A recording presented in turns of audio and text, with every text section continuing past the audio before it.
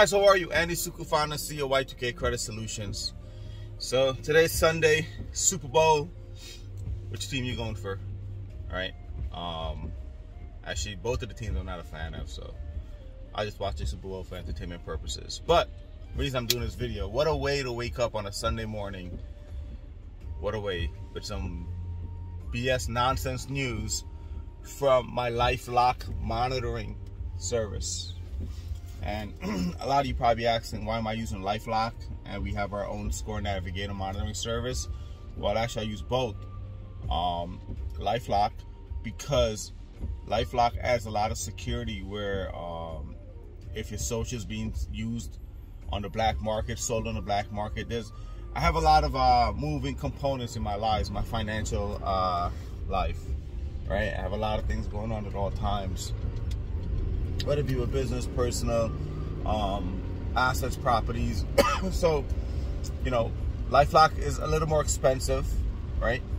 But for me, it's worth every penny that I spent every month. I think I spend almost maybe $1,500 total a year in Lifelock monitoring, just to make sure that my personal data is completely secure. Like, it's nowhere on the web, the dark web, nowhere, because, you know, I have a lot of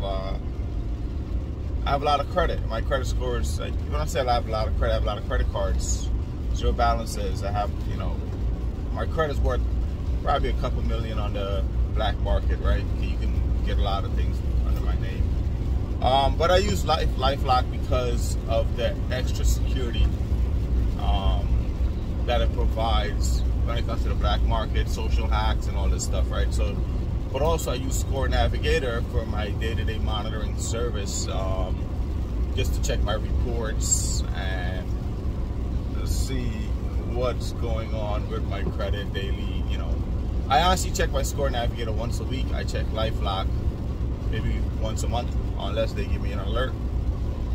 But this morning I woke up to an alert and I'm pissed off. And, you know, I'm speaking as a consumer now, not as a credit specialist in the credit space. I'm speaking as a consumer. Woke up this morning, got an alert from Lifelock, and why I'm pissed off is because I'm in the middle of another transaction which I'm getting ready to close in about 2 weeks, and this nonsense happens, and I'll tell you how I'm gonna address it. So I woke up this morning to Lifelock sending me an alert and letting me know that a new collection item opened on my credit report, reported on my credit report. What? A new collection? I mean, of course, I was shocked, right? Because I don't have a lot of, I have credit cards and everything is, all my subscriptions, phone services, all those things are billed to a credit card monthly, and I pay one bill a month. One, because it keeps me from having 5-6 bills coming to my house on full paperless. I don't want bills coming to my home because I don't want my home address being publicly reported on the web. That's one. So all of my bills are paperless. Two, it goes to a credit card automatic debit, automatic charge every month, ACH, whatever you want to call it. And then every month I pay that one bill. So, and I use that on the card that has a very less interest rate but gives me the more points back, right? So I have that set up on that card. But you know what card that is? My Chase Sapphire, because I'm a big Chase Sapphire fan. So I woke up, got this alert. I looked into this account.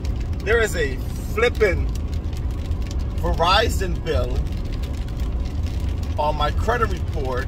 I'm gonna show it to you guys. I'm gonna try to post it in the in this video as well. I have my social media guys do it for you guys, because I want to be very transparent with you guys. That's why I'm telling you guys what goes on in my personal life, right? There's a lot going on with this whole situation. Hold on, let me try to find the video. So a Verizon bill for $92 from 2019 utility bill. So it's not a cell phone bill. That means it has to do with cable. Now, this is why it's very important that you guys understand how to read your credit report. Because when I look at this report, So I cross-referenced. I went on annualcreditreport.com. I downloaded the report right away. I did that this morning. I went on Lifelock, and then I have my score navigator open. So I have 3 screens open, and I'm looking at this report because I need to know where this bill came from, what it's about, why it wasn't reported sooner, because by law, after 6 months, it gets reported to a credit report. And what's interesting about this is from 2019, and the bill is still with Verizon. It's not with a third-party collection agency, which is good, because that means I only got to fix one thing. I only got to fix 2 things. I only got to fix Verizon. Less work. But you look at the report. One, why wasn't it reported 6 months after the collection? 1. 2, I have no Verizon bill. So since I was 13, every single bill I have for Verizon every month, clock on time, real time, in real life, is between $3,500 to $4,800 a month. Every single month, it's the same bill, right? It goes because it has to do with business and personal. Everything is tied in. All the business stuff is tied in. Personal bills are tied in, and all that stuff, right? Cable for the office, internet for the office, all this IP block, security, everything. That's what we pay a month, every single month on Verizon. So I know the transaction, the numbers don't change, taxes don't change, everything is the same. So there is no way in hell I have a $92 bill for Verizon for utility. There's nothing, I don't have anything remotely that cheap in Verizon, right? Because I know my bills. I'm very systematic, by the way. So this damn bill took my credit score from an 810 to a 630 this morning. And I'm pissed off. So I'm gonna get on the phone tomorrow. I have all 3 reports. There's a lot of missing data from this report. So Verizon needs to tell me what this bill is for, what the address of service is, when it was open, if it was open for a length of time, how the bill was being paid. They need to provide to me the form of payment they got, so they have to have return checks, or they have to have a bank account that it came out of, so I can go back and look on every month that funds was debited out of my account. So I'll know if that's a legitimate bill. What I think, someone got a hold of my information and is trying to use it, but instead of doing a big transaction, they're testing it. That's what I think it is. To see if it's going to go through before they proceed. But spoke to Lifelock this morning, locked down my credit, nothing can be touched, nothing can be used right now, everything is frozen and blocked, right?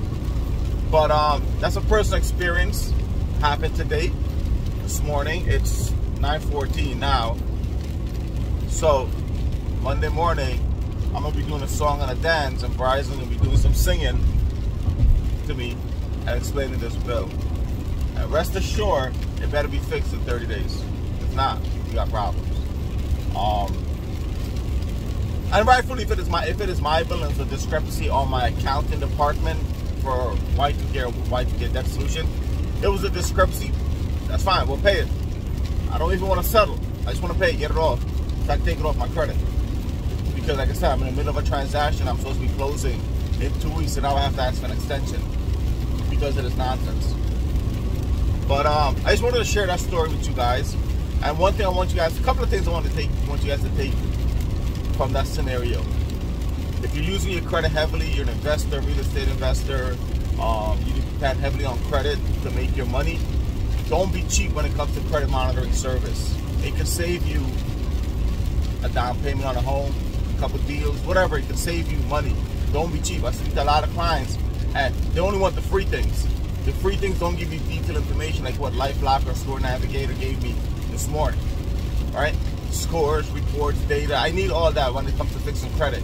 That's what's very important, to make sure you sign up to a credit monitoring service and pay your monthly subscription. Don't be cheap. Invest in yourself. You can't be investing yourself in Louis, Gucci, Chanel, and all that, but can't afford to spend $35 on your credit to make sure everything is top notch at all times. Second thing you want to learn from this conversation, you need to learn how to read your credit report and understand what data you reported on your credit report, where it's coming from. You need to know.